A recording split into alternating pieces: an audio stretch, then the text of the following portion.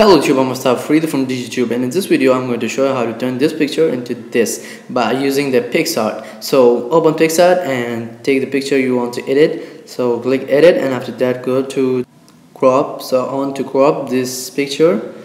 Only take the useful part from it because all of it is the white background. So now go and click curves, and in curves we want to make this picture in such stage that the background looks full white. So the picture has white and black color. So I want to make it more white. Yeah, I think now it's better. The background is now fully white. So now go to the FX, and I will choose the B&W HDR, B&W HDR. So you can choose others, but the others are not so good, so we'll choose B&W HDR. So I'm okay with it now.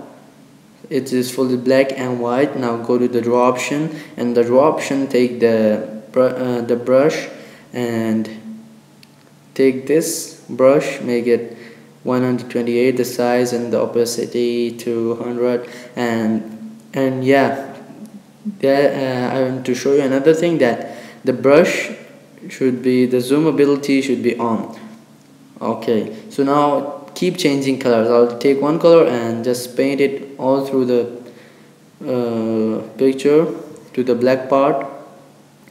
Okay, so change colors.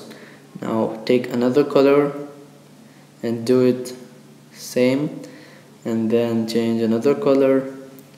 Just keep on doing this, changing colors, painting all through the photo of the black part. So I'm just avoiding to paint my face, because painting the face does not look so good, because it changes the color of the eyes and the beard and the mustache, but the other parts looks good. So just color them. I also colored my hairs. Okay, so now change another color. Just color it that many color mixes in the picture. Make sure one color is not too much in the picture. Keep using random colors. Okay.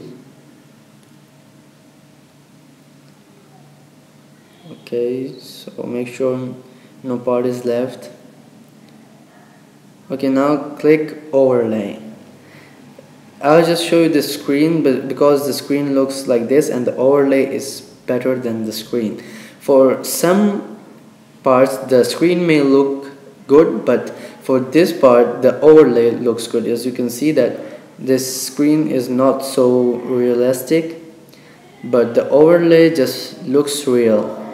It is in the picture, it looks real than the screen one. So if you like the video, give it a thumbs up and subscribe for more videos like this of PC and mobile phone related videos. If you want to be a computer geek, subscribe for getting the latest videos from my channel.